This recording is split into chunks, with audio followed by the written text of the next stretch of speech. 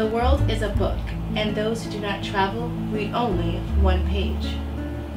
My name's MJ, and this is my first BookTube episode. Today, we're going to do a book haul of some books that I recently acquired. First up, some books that launched recently. The first thing I got was N.K. Jemisin's The Broken Earth series, the second book in it.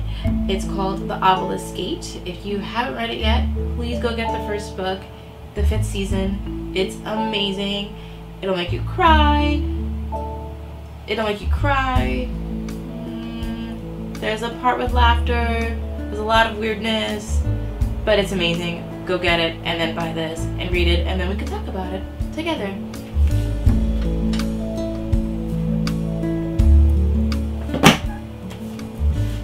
Next up is Commonwealth by Anne Patchett. This book explores a family as they become blended when two people meet at a christening. I don't have anything else to say about this book.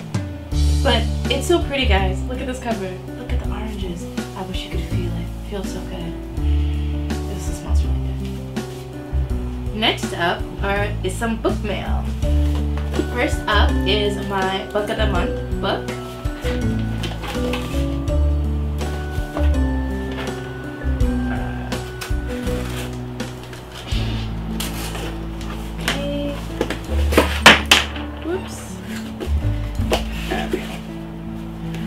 I love the Book of the Month box. They have really nice boxes. They pay attention to detail and design. I really like that. I lost my opener thingy, so I'm gonna have to rip this open. Okay, so it says, members, what does reading mean to you? Let us know. Fill in the other side of this bookmark. Post your video and tag us at Book of the Month Club on Instagram for a chance to win 3 months happy reading. I'm gonna have to fill it out later. I don't know what I'm gonna say because I'm not creative with things like this, but I'm gonna try because I would love to win 3 months of Book of the Month Club for free. Okay, so this book is called All at Sea by Decca Aikenhead, a memoir. So I actually don't read too many memoirs, so this is really interesting. I think this is about a woman in Jamaica who loses her husband. My family's from Jamaica, so this makes this really interesting to me. As always, there's a little note from the author, and it says, I don't want to forget, writes Decca Aikenhead in the prologue to her beautiful and devastating memoir, All at Sea. After her partner and the father of her 2 sons drowned in a freak accident in 2014, Decca set out to write about it. She was compelled to, and we are lucky enough to read the results. As harrowing as the story may be, All at Sea is a breathtaking sublimation of grief in the wake of tragedy. I hope you are haunted by it as I am. And this was chosen by Judge Maris Kreiserman. I don't know who that is, but it says Slaughterhouse 90210. Maybe she wrote a book that's like based on 90210. I don't know. I haven't watched that series since I was like 11, whatever. Anyway, next up is a package from Amazon, and I know what this is, and I'm like so excited for it. Okay, it's actually already open. Okay, and it is the Night Vale books. So first is, first is Mostly Void, Partially Stars. Welcome to Night Vale Episodes Volume 1. By Joseph Fink and Jeffrey Craner. So if you don't know about Welcome to Night Vale, where have you been? Night Vale is a podcast about a community radio station broadcasting about this small town in the desert called Night Vale. And Night Vale is a place where all conspiracy theories are true, if you just want to sum it up in a sentence. But it's really hard to explain. You just listen to it.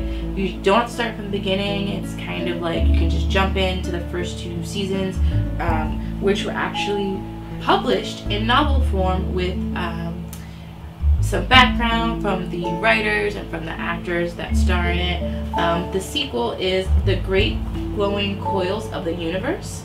So it's not a sequel, it's actually just the 2nd season of the podcast. But if you haven't listened to it, I highly suggest that you do.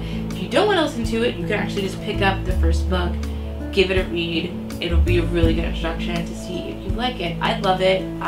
They're actually on tour right now with a new episode called Ghost Stories, and they're also going around the country promoting these 2 books. So if you haven't read anything by them, go pick it up. It's great.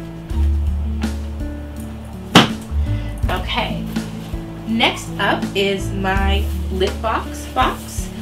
So my Lit box is a monthly subscription service that focuses on books by or about people of color. I've gotten some amazing books, including Homegoing, which I just finished.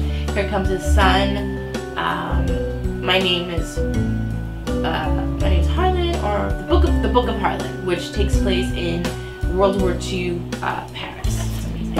Okay, so let's open this up. Okay, so the first thing is a postcard, which is great because I'm a photographer. So it is some old-timey photography equipment. Do you see that? It's really pretty. And then to accompany it is a notebook, which says, "Life is like a camera. You focus on what's important, capture the good times, develop from the negative, and if things don't work out, take another shot." That's amazing. It's really good. It's unlined and it's pretty small. Fit in your purse. Pretty cool. The last thing in here is an out-of-print mug for banned books. I love mugs, and bookish mugs are even better than just a regular mug. So for this one, it's heat reactive. So it goes from showing the banned, like it shows you like what books have been banned, and then as it gets hot with your hot tea or coffee, it reveals the names of those banned books. So I can't wait to use this. Okay. And then the book is, look at this. The book is The House Without Windows by Nadia Hashimi. Okay. I have not heard of this book, but it sounds really interesting. Let's see. It takes place in Afghanistan, so that sounds really interesting. I don't read that many books set in the Middle East, so this would be a great read. So I can't wait to dive into that. Lastly, I'm going to show you some books that were galleys that are now released, and so I got them for really cheap. So I just want to talk about them for a second. First up is The Girls by Emma Cline, which has been all over BookTube. And if you don't know what this book is about, it's about a young girl who kind of falls in with the wrong crowd in the 1960s in Southern California. So you can take a wild guess about the weird girls that she gets mixed up with. Next up is another book that I heard of actually called A Taste of Honey. I'm not really sure what it's about, but I know that it got nominated for a Hugo, I think. I'm not sure, but as a blurb by Charlie J. Anders, which means it's going to be great. So I'm excited to read this. It's A Taste of Honey, and it's written by Kai Ashanti Wilson. This cover is really cool. There's like a leopard, 2 men, I don't know where they're going, it's like dark, whatever. That looks really cool. Okay, next up is The Kingdom by Fuminori Makakura. I don't know if I'm saying that right, but this is a Japanese crime novel. There's a lot of that going around lately.